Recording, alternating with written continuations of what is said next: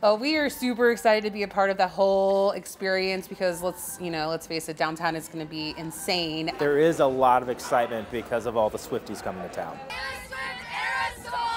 So you guys are the closest venue to Paycor. Yep, right across the street.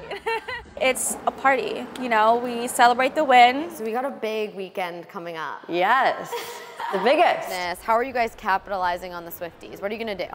Yeah, so we love the Swifties here in Cincinnati, and so one thing we are featuring all weekend long is a themed cocktail menu, totally Taylor Swift themed. We have the Lover cocktail, which is Prosecco and edible glitter, you know, in true Taylor spirit. One of the highlights of it is going to be one of the most beautiful and spectacular installs for photo ops. If you want to up your Instagram feed game, Correct. that's probably how to do it. Yes. How good is that for Cincinnati, for the businesses, especially closest to Paycor?